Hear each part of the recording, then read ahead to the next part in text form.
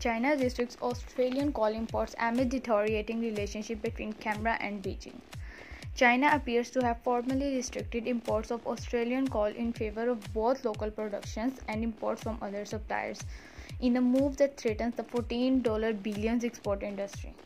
A Monday reporting Chinese state media outlet, the Global Times says that Chinese top economic planner has authorized power plant to import coal without restrictions, except from Australia. Chinese other suppliers include Mongolia, Indonesia, and Russia, and it also produces coal domestically. The goal is ostensibly to stabilize coal purchase prices. China is also looking to cut down on its coal use in the push to reduce carbon emission in coming decades. However, Wang Yongzhong, director of the Institute of Energy Economy at the Chinese Academy of Social Sciences, drew attention to the political overtones of the move. The relationship between China and Australia has been deteriorating, and Australia is gradually losing the Chinese market, he told the outlet.